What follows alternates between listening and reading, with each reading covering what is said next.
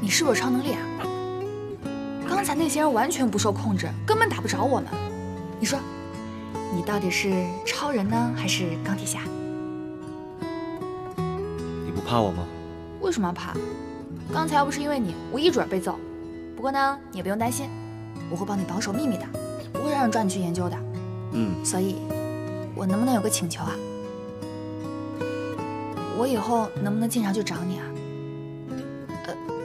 我的意思是，你成绩好吗？帮我辅导功课。好啊。那你别忘了，我叫宋青春。放心吧，我已经记住了。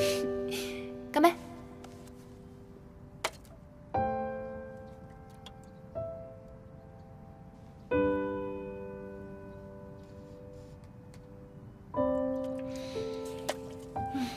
对不起。干嘛？我不能让你记得今天发生的事。啊？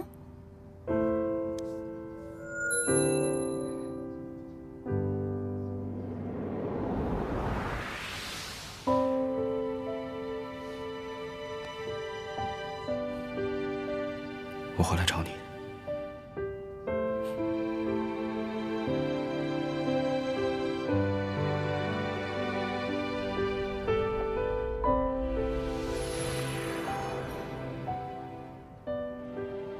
原来是这样。抱歉，之后在宋家的那些事，我想你应该都知道了。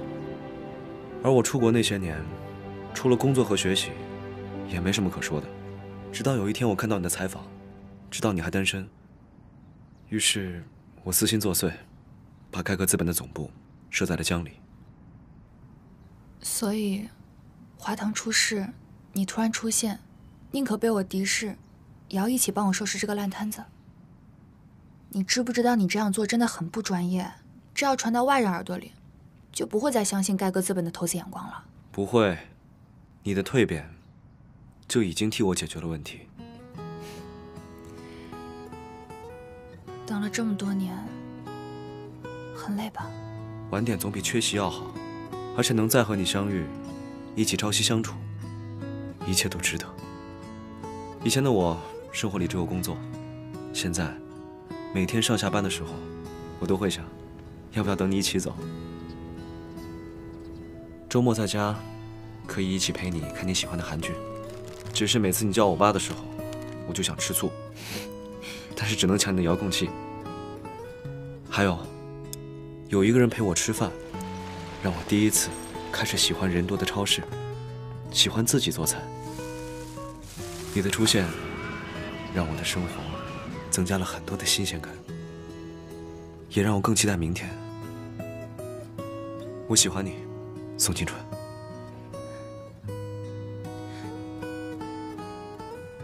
你说什么？再说一遍。我喜欢你，我真的非常非常喜欢你。